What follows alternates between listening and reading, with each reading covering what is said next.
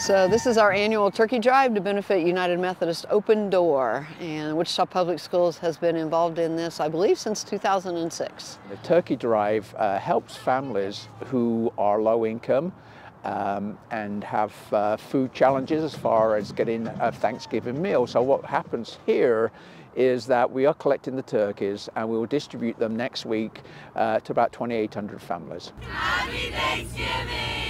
This is an opportunity for our district as a whole to give back to our community, not just the kids that we serve and the families that we serve within our schools, but also the community as a whole, because the items that are collected today go to families in our community that are struggling for whatever reason during the holidays, to provide them with a traditional holiday meal and take that stress off of the table for them. We cannot thank Wichita Public Schools enough.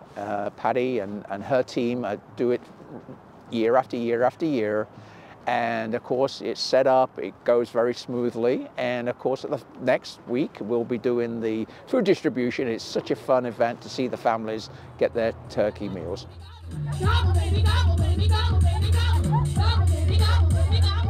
Boy, when things get going, it's just crazy down here. The atmosphere is, there's a lot of excitement, a lot of, man, this is really cool. The kids really get into it. We have 40-some kids from Northeast Magnet JROTC that are helping out today, and they get excited when, you know, when they're just unloading and getting things where they need to be into the pallets and the boxes back there. We got all the goodies. All right, stay right on that right side. Go to the right. Our kids love giving back to the community. They love the opportunity to just do things for other people. And a lot of our kids know what it's like to be on the receiving end.